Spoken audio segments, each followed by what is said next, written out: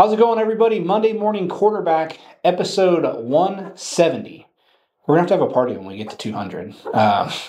We are going to start this week's show by answering the questions that we received last week, either through comments, direct message, email, whatever.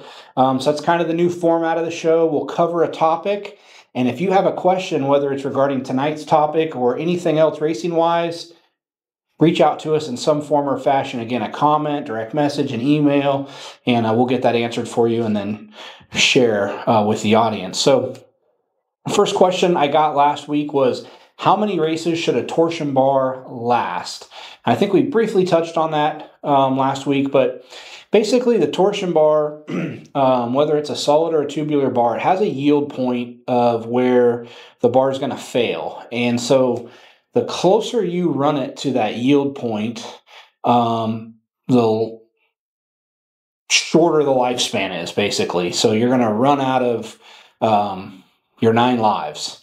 So on a sprint car, I think it, depending on the size of the bar and the size of the gun-drilled hole, it's roughly 30 degrees a twist is where yield is.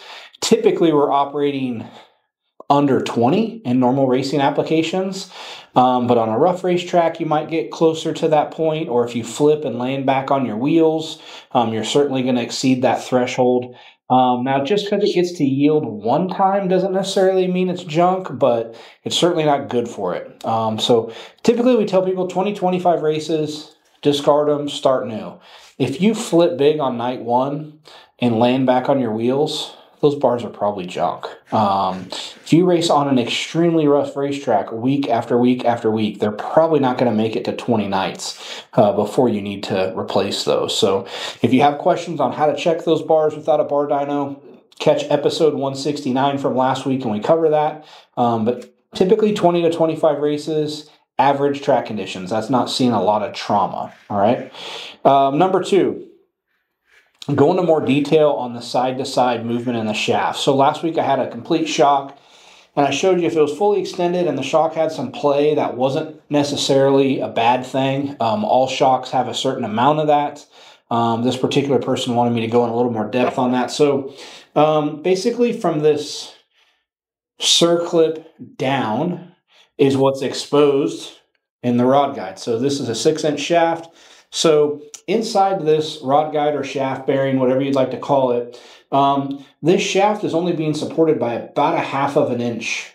And that's for a reason, right? If we supported the whole thing, there'd be a tremendous amount of drag. There wouldn't be much room for misalignment in the movement of the suspension. So if you're only holding it by 1/2 inch and you have all this leverage out here, sure, there's going to be some side-to-side play. A brand new shock has that, regardless of the make or model. And that's why. So as you push the shock in the body and you have less leverage, that play starts to go away, right? And as you get it closer all the way in, you'll basically have no play. You're very rarely operating your shock out at full extension. So it's not an issue. But that was just explaining that, because we've gotten that call a few times where guys like, how much am I shock going to be rebuilt? It seems like its shaft's got a lot of play. This very rarely wears out from a shaft, and if it does, it's typically because there's a ton of misalignment. We would see it more when we did more modified and street stock shocks, because trying to run like stock control arms and stuff, and then however the guy mounted the shock on the chassis, there was a lot more interference and misalignment than there is in a midget or a sprint car. Another one I got was, and I didn't cover this last week, was what's the difference between like a shock weeping oil or leaking oil, or how much of a leak is too much of a leak? And that's a great question. So most of the high performance shocks in our industry run a pretty low drag seal. And by that I mean they don't grab onto the shaft super tight, because that creates friction and drag. Now, like the shocks that are on your street car, man, they grab the shaft tight because they're meant to go, a couple 100,000 miles in between service. We're not running them that long, and we're more about the performance of the shock than making sure it doesn't leak oil for 20 years. So if the shock sits for a period of time and there's just a little bit of wetness around the seal, or a little slight ring of wetness on the shaft, that's not bad. If oil's running down the shock shaft, starting to puddle up, that's an issue. And when it gets that low on oil, you'll start to get that dead spot in the shock that we talked about last week. As we're heading into winter, it's really important. Don't leave your shocks outside in the trailer, because when it gets close to below freezing, those seals get hard, and then the first time you use them, the little bit they are supposed to grab the shaft, they're not going to, because the durometer of the seal's really hard, and it can weep some oil on those initial movements until you get that seal back in a working temperature range. The last one I got was shock leaking air pressure. Probably 95% of the time that we encounter this, it's one of two things. Either the inflation tool isn't sealing on the Schrader valve, or the Schrader valve core has come loose. One way to check for sure if you have an internal shock issue is if you depress the Schrader valve and oil shoots out, that means it's leaking oil into the gas chamber, which it shouldn't. So most shocks, monotube shocks, have a divider piston. This keeps the air on one side of the shock and the oil on the other, and there's seals here. So if you think that your shock is leaking air, that means it's going past these seals into the oil chamber. That also means that oil can get into the air chamber. So if you depress the Schrader valve and it shoots oil out, that is an issue that needs resolved. Your shock needs rebuilt. If you do that, no oil comes out, but you still think it's leaking pressure, make sure the valve core is tight, and make sure that your inflation tool is sealing properly on your valve core. We have some videos on this that we've done in the past. I don't have them here off the top of my head, but there are some videos on that. So that answers last week's questions. Let's dive into tonight's topic, which is rear shock rebound. So we get this question a lot when the track slicks off. Should I open up my left rear shock and decrease rebound and add rebound to the right rear? And what's that look like? Wing, non-wing, micro, sprint car, whatever.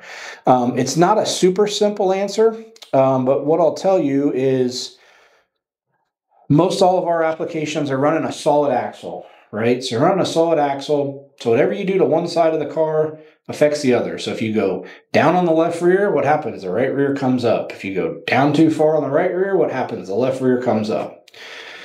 Our cars don't have a tremendous amount of travel. These aren't dirt late models. There's not a 9-inch shock in the left rear.